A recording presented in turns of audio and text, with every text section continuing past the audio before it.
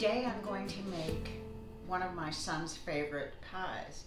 And what I really like about it is it's so easy. You just throw everything in a pie plate after you mix it in a bowl and you bake it, and that's all. So this is called a crustless coconut pie. Now I am going to make my mom's classic coconut cream pie in the future because it's a family favorite. And I also have a YouTube friend that requested that I make it as well.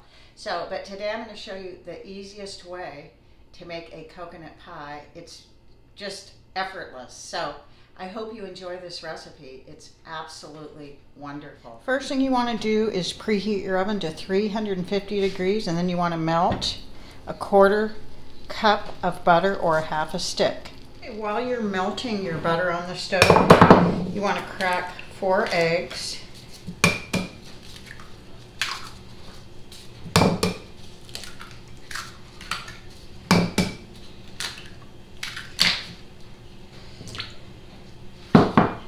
You want to beat those.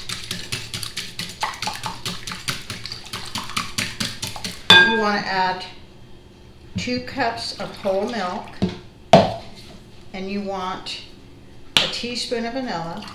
I put a little more, which is fine. Then you want to add 2 cups of sugar,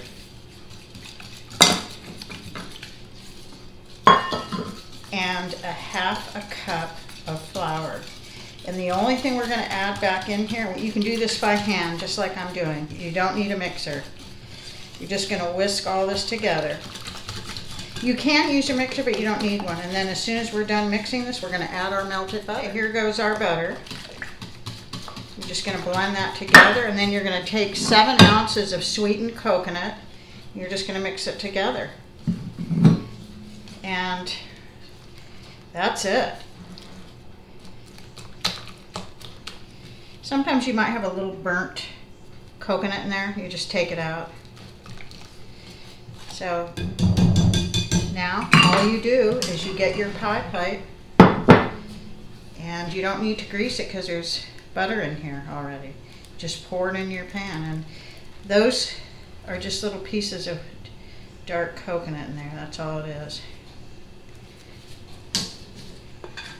Just going to take it out.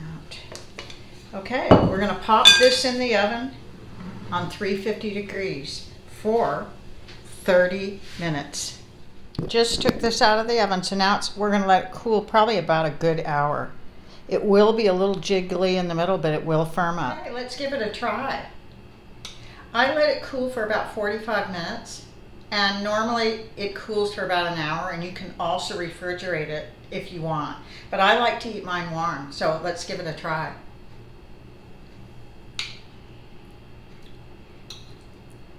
Very, very delicious. If you like coconut, this is absolutely wonderful. Super creamy.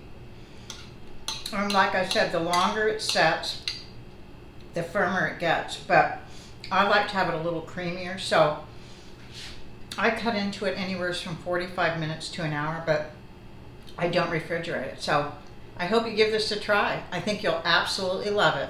Thanks for watching.